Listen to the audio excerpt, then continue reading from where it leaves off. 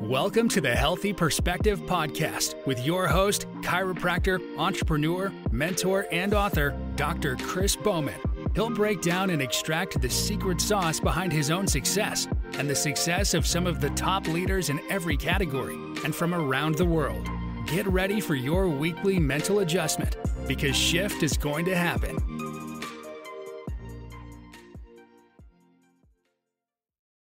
Welcome, everyone. Thank you for joining us on another episode of the Healthy Perspective Podcast. Today is going to be a fun one. We have Bethany McDaniel from Primally Pure with us, and we have a super interesting story of how we met. My company was in its infancy, her company was in its infancy, but that's not actually how we met. We met because of our infants. We had the same midwife, and our daughters were actually born on the same day, and our midwife was having to go back and forth between houses, and she ended up getting chiropractic care. And so we have this funny story that our kids are united from being born on the same day and the same midwife. But I'm super stoked to see where she's at now with a super successful holistic cosmetics company and a day spa, and I'm sure a billion other things that we'll figure out. Bethany, thanks so much for joining us. Hey, Chris, thank you so much for having me on. Of course. The more I think about that, it's just like such an insane coincidence how all that worked out. Yeah, both first-time babies, first-time home birth, and it's like, this is what we got to deal with, you know? Oh man, so nice. But we did it. Our kids are 5 now, and they're healthy and crazy. It worked out. Right. So back then, Primally Pure was just starting, right? You didn't have a baby line. You didn't have any of those things. Why don't you tell me maybe a little bit of history of how Primally Pure was born, where it is now, and maybe your vision of where you want to take it in the future. Yeah. So I started Primally Pure in 2015, and it was kind of the outcome of several years of me struggling with acne and different skin issues, mostly in junior high and high school, a little bit into college. And I always kind of felt like there had to be something more to it other than just using a harsh chemical cream or going on antibiotics. These are some of the things that my dermatologist had me doing at the time. And I was frustrated because none of it was a long-term solution. They were always short, quick, like Band-Aid fix type things. And I always felt like there had to be something more to it, but didn't know how to figure that out, or just didn't have access to the right information at the time. Mm-hmm. And over the next several years during college and shortly after college, some of those pieces started coming together for me. I started, I learned about diet and the impact that can have on the health of your skin, and how most of the things that I had thought I knew about what we should be eating were wrong. And so I made a lot of changes there to my diet, and I was really pleasantly surprised by how much better my skin looked and by how much better I felt as a whole. And so a light bulb kind of went off for me, like, okay, if I've been so wrong about what I've been eating and the foods that I thought were healthy my whole life, like what else out there have I been thinking about in the wrong way? And so I started diving into skincare products, and even like personal care stuff. Deodorant was a big one for me that I was really surprised by when I started looking into just the ingredients that most conventional deodorants have and how harmful they can be. So I just kind of started blending my own stuff as a hobby and using it on myself. Really loved the products that I was making myself better than the stuff I'd been using for most of my life. And I just kept talking about it. I was telling like all my friends and family what I was doing, and just kind of talking about this journey I was on. And little by little, people were interested in what I was doing and in these products I was making, and friends and family wanted to try them. And so I started just on a really small scale, making a few extras every time for friends and family. And then before I knew it, they were wanting to reorder stuff. And so it kind of like started very slowly. My husband and his brothers and dad had started a farm at the time called Primal Pastures, and that was kind of growing. So I started selling a few things on the farm's website.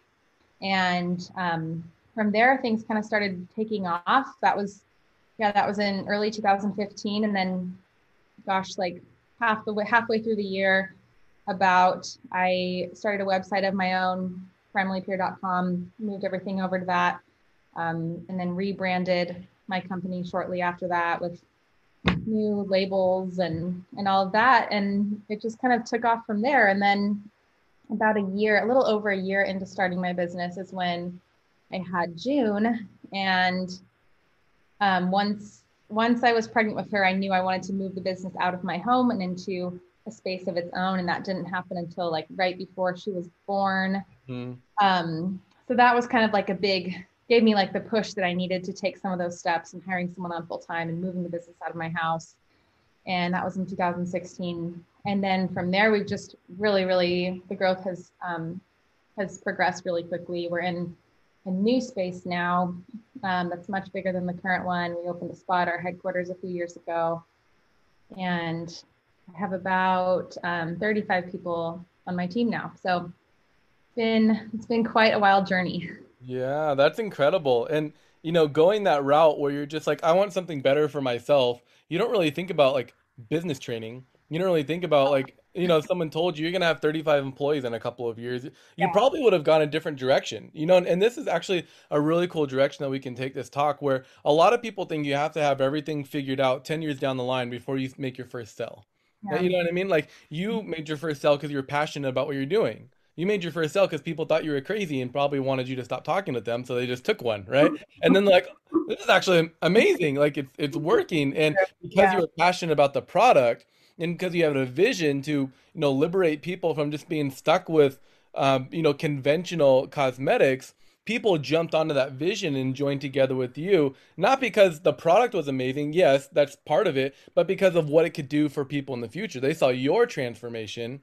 And they're like, wow, if we could help the world have this transformation, that's what it's about. And I'm sure going through all the different headaches and whatnot that you've gone through with growth and fast growth and whatnot, if you didn't have that vision and that we call it like our selfless purpose, something bigger than yourself, how easy would it have been just to be like, no, I'm just going to keep this local on the farm rather than go, global and taking things as big as they are now. How different would your company be if you would have thought about just how can we make more money versus how can we, help the world? Yeah, it's funny you mentioned that, because I always say, like, looking back, just how much I was hustling and really working harder, not smarter, which is, I know, is the opposite of what a lot of like, business talk like will tell you to do. I really see that as a blessing in a lot of ways, because I wasn't putting all this pressure on myself to hit like certain financial goals or anything like that. I was just doing like hustling and doing what I loved and doing what I was passionate about. So I feel pretty grateful for that mindset and that passion. And truly, I don't know how people build businesses around things that they're not passionate about, because for me, like, the financial stuff is just not a big enough motivator at the end of the day for me to be doing what I'm doing. Right. Yeah. And people think, the money from the business is what makes you happy. When it's like the money is a reflection of the value that you're providing, but ultimately the reward is not necessarily the financials as much as it is like the testimonial from that 15-year-old that was excited to go to prom, or like something like that, where it's like my acne is gone, or I don't have BO anymore, or I won't get cancer, I feel better about not getting cancers, or like things like that. Like it's the same thing in my profession. It's like, sure, we make a good income, but that money would not be worth anything if I didn't get somebody that had been to 13 doctors and couldn't figure out what was going on. And finally they come to my practice and they get results. It's like, man, that outweighs millions of dollars that I could bring in. Absolutely. Yeah, there's value on it. And it's so interesting too, hearing, because I didn't really know like the beginning of your story too. So we got married in 2015, my wife and I started my practice. My wife was working. We got pregnant when we weren't trying, like 2 or 3 months after we got married. And I had to make my business successful because she quit her job. Like I didn't want her working and pregnant and having to go back to work and put our kid in daycare, or so it made me hustle, and work harder because I knew I needed to, take over that income. And it's interesting that was kind of the same for you. It's like, okay, Like if this is going to be successful, it's not going to be dependent on me. Like I got to get other people around me. And I think so many new business owners go the opposite direction. And I don't know if that was just like intuitive or knowing that you didn't want to have a newborn and a business in your home at the same time. But so many people think that they have to put themselves on the pedestal of their business in order for it to be successful, when in the beginning that can be helpful for brand recognition or whatever, but in the end it's going to be your downfall, because if you leave or you want to go do something else or you want to go bigger, it's not possible. If you want to go fast, go alone, but if you want to go big, go with people. So what's kind of the next steps? I don't know if you thought about this or not, for Primally Pure. You got your day spa. Like what are some sort of things that you have lined up for the future? Yeah, well, in the near future, the holidays are coming up. It's always a big time for us. So we have some limited edition holiday products that we'll be launching again this year. We had them available last year and they were a big hit. So I'm really excited about bringing those back. And then we are going to be offering, hopefully, we're going to be coming out with a line of sunscreen and just sun care products this summer. So I'd say those are kind of like the two big things on the horizon right now. Yeah, that's awesome. Yeah. What is it like behind the scenes? Like, let's say you want to launch a sunscreen line. How long does that typically take from like conception of idea to like actually rolling out a product? What is that process like? Gosh, it varies so much from product to product. Like right when COVID hit, within a few weeks, we realized we had like all the ingredients necessary to make a hand sanitizer. And this is when there was kind of a shortage going on. But we already pretty much had all the ingredients to make one. And we had a formulator on staff and she just whipped up a formula super easily within like a week. And then, we do everything in-house. We manufacture in-house. We label our products in-house. Whereas most companies outsource all of that stuff. So it can take anywhere from like 6 months to a year and a half, sometimes 2 years to formulate something. Like if we really want to get something out, I mean, we can do it in like a week or two. Wow. at the very quickest, but that's a hand sanitizer, which is very different than a product like sunscreen. So, with the sunscreens that we're working on, this has been in the works for, since early this year, and we're hoping to come out with them summer of 2022. So that'll be like an 18-month thing, most likely, when all is said and done. Yeah, that's awesome. And it totally depends.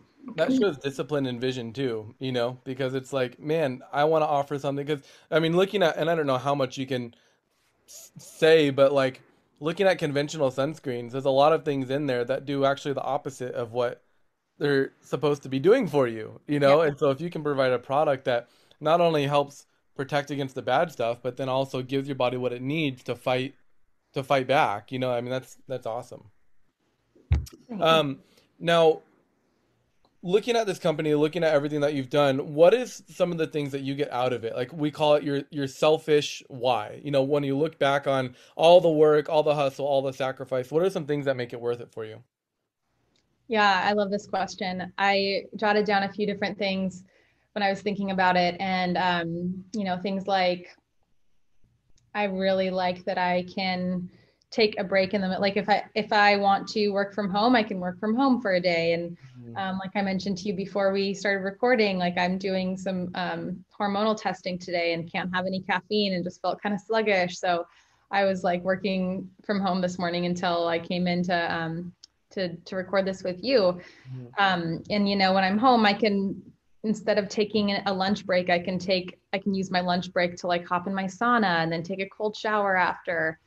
My daughter had a field trip last week on Thursday, so I took the whole day off so I could go on that with her. So, as I was thinking about all these things, I think like what it boils down to for me is just flexibility, having the ability to do what I love and what I feel like I'm called to do, and also not feel like it completely controls every aspect of my life to where I don't have any freedom, even though as I say that, I'm also thinking like, it's a big weight that I carry. And I'm sure you can relate to this. Like in a lot of ways all the time, just kind of having the pressure of owning a business, on your shoulders. At least I feel that to some degree all the time, but I also don't feel completely tied to it like every hour of the day. Like if I really want to carve out time to do something else, I can do that. So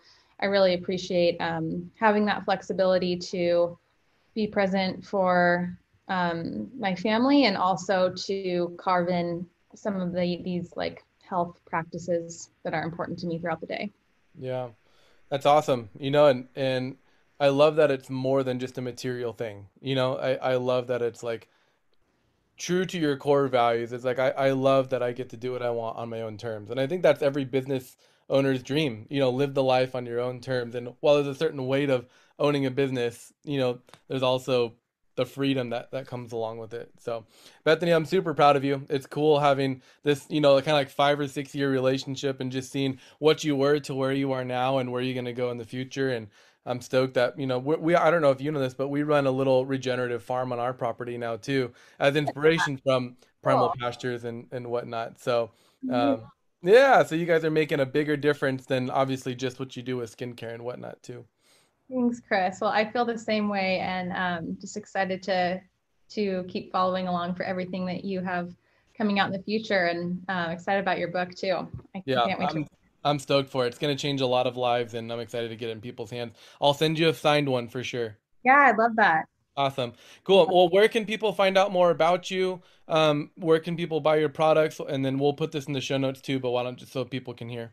Cool. Yeah, our website is primallypure.com, PRIMALLY pure.com, and on Instagram we are at Primally Pure. Awesome. Well, that's super easy. Well, go ahead and give Primally Pure a follow. They are awesome. We use their products here in our house, and we love them. We wouldn't use anyone else. And so we're thankful for the work that you've put into these products to make our bodies clean and smell clean and look clean and be pure. So appreciate it, Bethany. Chris. Thank you for listening to the Healthy Perspective Podcast. To connect with Dr. Bowman, follow him on Instagram at Dr. Chris Bowman. Until next time, make shift happen.